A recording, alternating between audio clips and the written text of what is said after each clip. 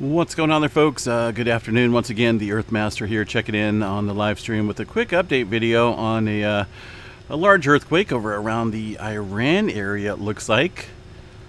Let's double check and see exactly where that's at. It's coming in as a 5.8 earthquake into this area. Originally came in as a 6.0. Okay, central Afghanistan is where this occurred. I did get a notification here on my phone just a short time ago. EMSC model, of course, is the first to put it out. Still waiting on the USGS to issue any type of preliminary earthquake data from this earthquake. But for now, it looks like a 5.8 earthquake. Still showing up there on that map as a 6.0.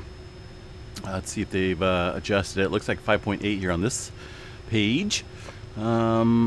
About 60 kilometers below the surface. Now this area has seen quite a bit of swarming, if you recall, over here around Iran over the past week or so. Let's bring up the all magnitudes map, and we've seen quite a bit of swarming in this area. Again, this was just off the coast of Iran and also up here around Afghanistan. We did see some 4s and 5s kicking up here as well.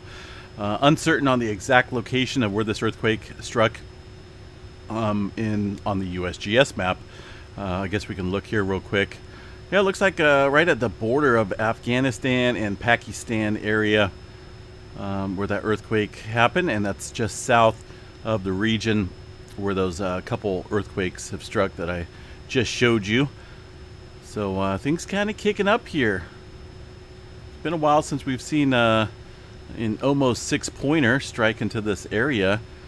Again, it's possible it could get upgraded, revised, but for now, 5.8 in the eastern, towards the Afghanistan-Pakistan border down here.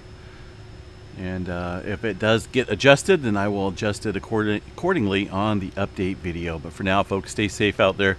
Quite a bit of activity happening around the world. Take care. We'll catch you guys a little bit later.